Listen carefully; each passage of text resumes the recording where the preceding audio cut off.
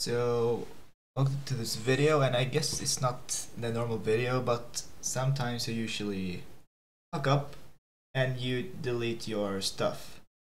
In this case, it happened to me a few days ago where I wanted to create a new file, and it was named, I don't know, I called it something. And when I was going to delete this file, I marked, instead of marking this file and click on delete, I accidentally clicked on something else which selected all the files, and when I clicked on delete, everything was deleted permanently. So the first thing I looked at was the bin, but the files was not there because they were deleted permanently, so you're not going to find them there. But if you did use Microsoft Visual Studio, there is a trick to get them back. But the first thing I recommend you doing is, first off, in case it happens again, make sure you mark your files like this. Like, give them right there, like their name, their path, and their purpose in here. So you know when you find them, where to place them. Because that's gonna save you a lot of time. Also, something else you can do is in here, like already right now, create a copy of your safety copy of your files, because trust me, you have space in your PC. Rather like use a gigabyte to like store like data than waste them pretty much. Right, so let's say you have lost all your files right now. There's no way to get them back, but you know the dates you worked on them. And it's PHP files, source files. It's not like photos or something else. Like, because with photos and PDF files, images, you can get them back if they're permanently deleted. That's not hard. Like, any software out there can get your images back. That's not the hard part. But let's say you worked on a big project, you messed up and you lost all your files. There is a way to get them, even if it's PHP. It's a bit messed up, but it works. It will save you time. So for example, let's say we delete all this now. The thing is, you know, when you do changes here in Visual Studio, you can go back, and you going back means the versions has been saved in your PC. Because if they were not saved, then you wouldn't be able to go back. And this is done automatically in Visual Studio Code, and that is good, because that means that every single edit you have done between a certain amount of time has been saved, and the latest version of your edits has been saved on a certain file. So where do we find these files then? Yes, we go over here and you go to your desktop on the files, and you write AppData, assuming you have this, assuming you have Visual Studio Code at all. And then you're gonna enter code here, which is Visual Studio Code, and you're gonna enter user, which is you basically, and you're gonna enter history.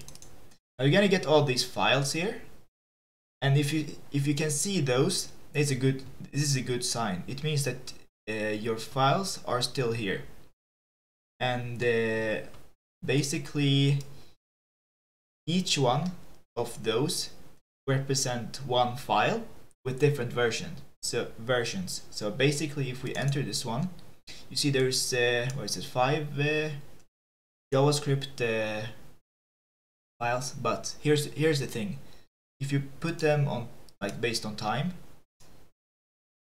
or something, this is the latest. Yeah. Now this one is the latest JavaScript file you have edited, and this is the least updated one. So if we enter both of them, here's gonna be some the file we just entered a minute ago. It's this one, and if we go back here again and enter this one is the same, but without this part. Now these two are the same files, but in different versions basically. Now you see the name here has changed, and that's the trade-off you get for deleting it. So your files are still here, So what you can do is sort it by latest and pick up the latest one. Then you do that with each one. And let's see if we can find a PHP one as well. JavaScript. There's a lot of JavaScript here. Yeah, like for this one. There's like login address to change something on it. And yeah. Basically this one doesn't have this part, a part here where the session is started. While we go to this one, also doesn't have it because it probably was removed. But anyways, it's at least the latest version, so you can't really complain. You're saving time when you recover them, and you can pretty much track, go back in time, and like if you know you worked on a file like 13th September, you can go back to 13, see what kind of file is, in this case PHP. Did you work on a JavaScript file? Then it's not this one. Maybe it's inside of this, etc. So you can go back and get back all your files basically, be it the PHP, JavaScript, whatever else there is to choose by. And also another tip is pretty much to save your files in GitHub, or maybe get the Git so you can pretty much, you know, save your files automatically on request. So yeah, that's about it on how to recover permanently deleted files. And you see this goes way back, like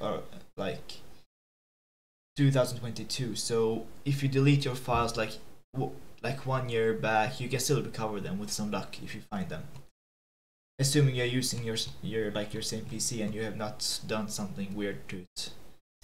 Well, that's about it. I hope this helps, and adios.